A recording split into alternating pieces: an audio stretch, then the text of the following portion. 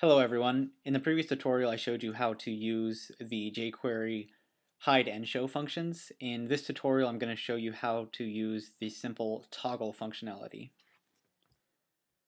So the toggle functionality will do the same thing as the hide and show functions, except it'll require a lot less code.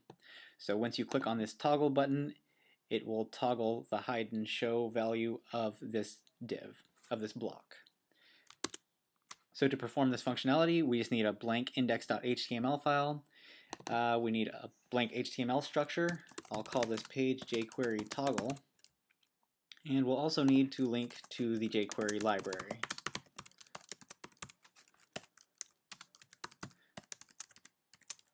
And I'll go ahead and get the library from jQuery.com. If you go there and click on the download button, you'll be taken to this page where you can link to the latest jQuery library. Okay, so we've added the jQuery library to our page, and inside our page we also want to have a button. We'll give it a class of toggle and a value of, let's go with toggle me.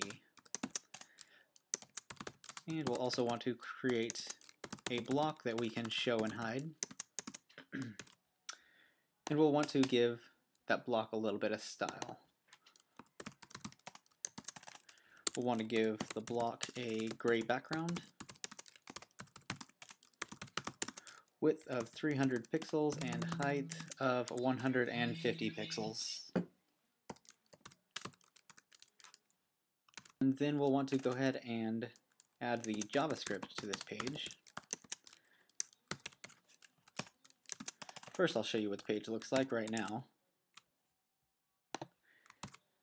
Currently, this is what our page looks like with no functionality, and that's what we're going to add now. So we'll need the basic jQuery document ready function, and inside this function we're going to tell the toggle button that once it is clicked to run this function. And inside this function we are going to tell the block to toggle.